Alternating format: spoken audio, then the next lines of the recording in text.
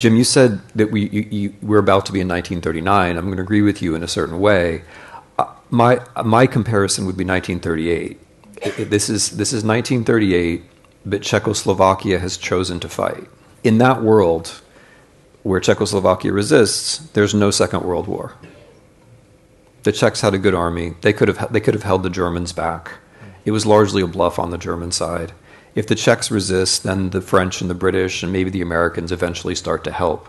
There would have been a conflict, but there wouldn't have been a Second World War. When Germany invaded Poland in 1939, it was invading Poland with the Czech armaments industry, which was the best in the world. It was invading with Slovak soldiers. It was invading from a geographical position that it only gained because it had destroyed Czechoslovakia. So if the Ukrainians give up, or if we give up Ukraine, then it's a different Russia making war in the future.